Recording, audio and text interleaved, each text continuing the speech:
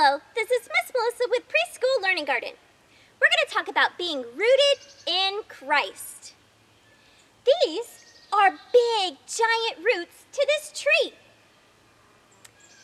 Do you know what the job of roots are? Roots have a very important job. They actually have two important jobs. The first one is to hold the plant in place, in the dirt. Kind of like an anchor does for a boat. The anchor helps hold the boat in one spot. Well, the roots to a tree or any other type of plant hold the plant in place. It anchors it.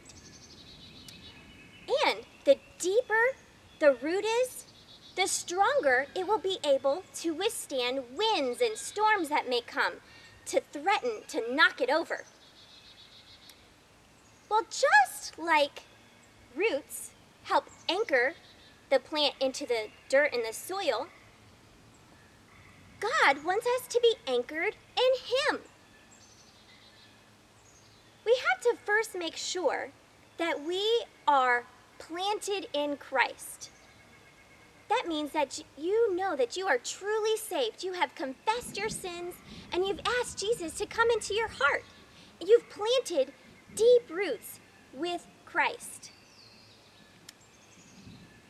The second job of roots is to draw nourishment that the plant needs to survive.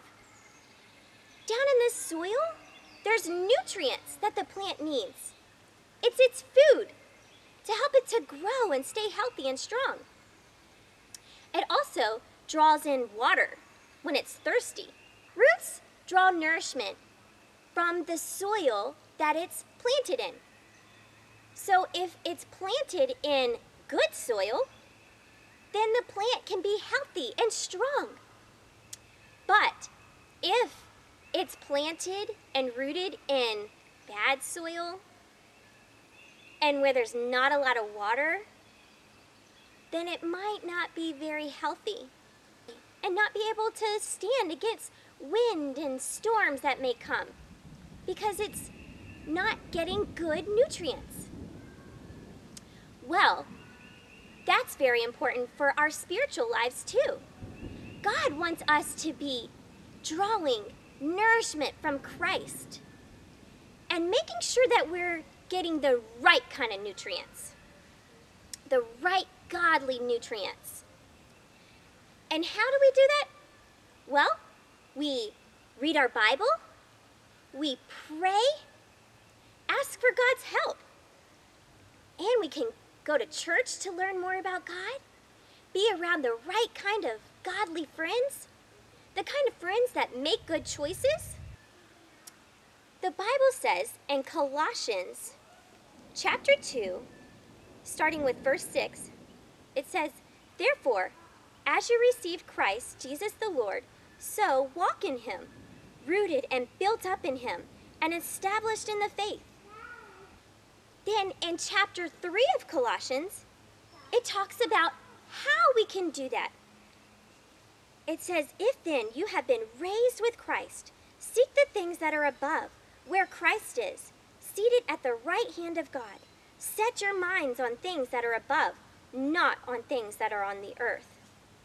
So God wants us to keep our minds fixed on Christ, on godly things, things that He will approve of and that please Him and make Him happy. That's how we can stay rooted in Christ. Let's finish with a word of prayer. Get your prayer hands ready. Open, shut them, give a little clap. Open, shut them, put them in your prayer hands. Heavenly Father, thank you so much that you died on the cross for our sins and that you forgive us.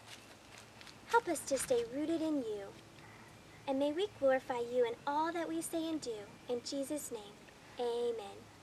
Thank you for watching, and I hope you have a blessed day, and let your light shine for Jesus.